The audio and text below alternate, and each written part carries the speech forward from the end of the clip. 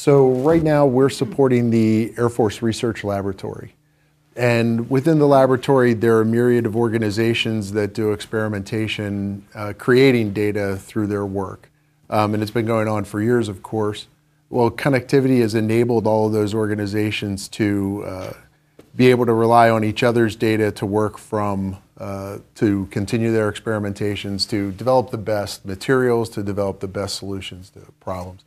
And they're relying on NoSQL backends, the performance and the flexibility that the NoSQL model database allows for them.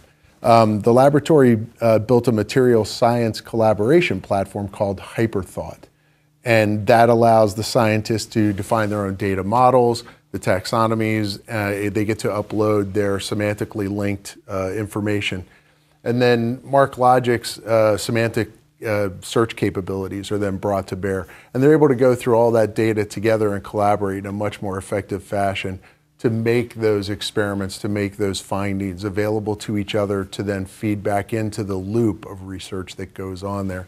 One of the things that we find too is they have to rely on the integrity of the data. They have to understand that it's governed and be able to know where it's coming from and who has accessed that data. So the metadata features that we enable allow them to have a confidence and a faith in the integrity of the data that they're working from across organizations and across domains. Really sophisticated, very fine-tuned instrumentation there, it sounds like. The semantics. Yeah.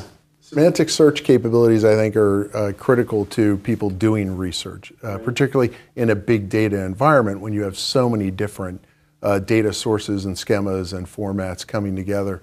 Those links and that link analysis that we're all talking about and we're used to, that semantic search capability gives them that opportunity to bring those results together.